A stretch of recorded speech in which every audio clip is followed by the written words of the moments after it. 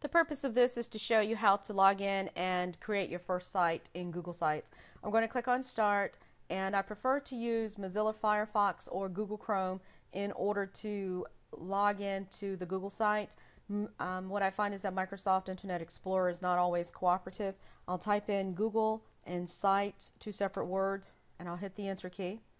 When this comes up, I see that I'm at the right spot by verifying these two items, so I click it.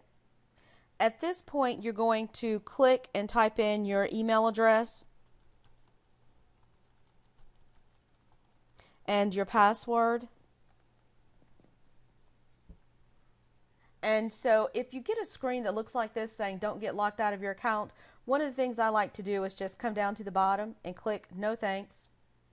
And this should take us to the beginning of the page, which basically gives you the opportunity to create your first site. Over to the left, to create my first site, I'm going to click on this Create button. And what I typically find is that I'm going to start at the very top, because the first area, it basically says to select a template to use. Because my goal is to create a site that is designed from scratch, I'm going to go with the blank template that's already selected by the red square box. And in this area, it wants to have a name for your site. So in this case, I'm going to type in how to use Google Sites. And actually, I can do this and it'll still give me the URL in this area, but I'm going to stay here. And so when I look at that, it'll tell me the site location. And then it gives you some directives that basically say that the name or URL address, the website address that people are going to type in, it can only use the characters A through Z, uppercase, lowercase, or numbers 0 through 9. And in this case, I'm trying to get this particular site, and I don't know if that's going to go through yet. As you move down the page, you'll notice there's an area that says Select a Theme, so I'm going to click it. You can change this later on, but by default, I'm going to go ahead and I'll choose Iceberg. I know it's selected because it's red, and so I continue to move down the page to get past the template area. If along the way, for whatever reason, you decide that you want to change it to something different, maybe Solitude Navy, click it. It's okay. Like I said, later on, even when you enter the site, you can go back and change that information. The other part is taking a look at more options. So I'm going to click more options.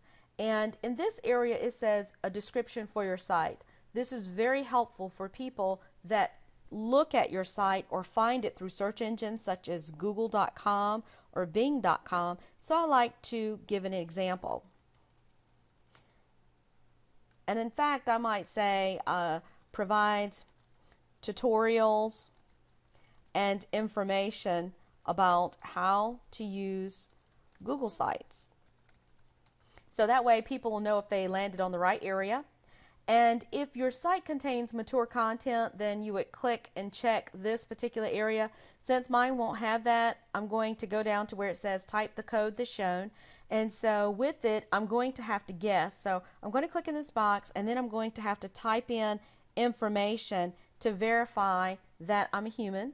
And so at this point, I'm going to click Create, which is at the top.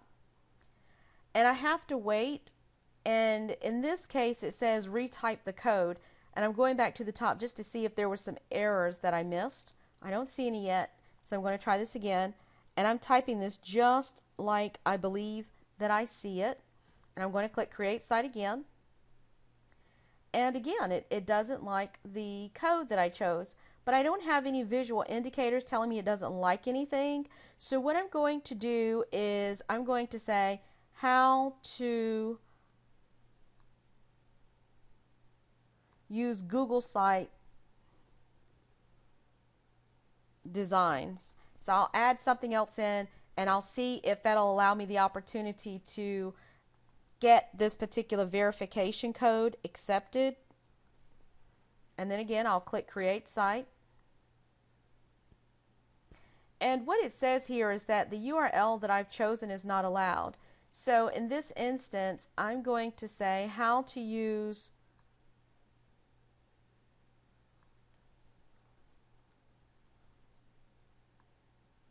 I'm going to say free websites for designs.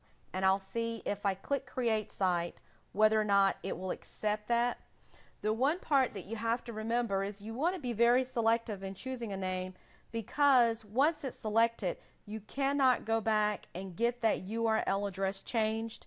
Even if you delete your account, you can't go in and reuse a deleted URL address. And so that stands for Uniform Resource Locator, but basically this whole area has just confirmed that this is what I would give people if they wanted to be able to access my site, if I desired to share that website with them. So you can see right now that I've gone in and Google has changed the way my site looks, so I have had success in creating my first Google site.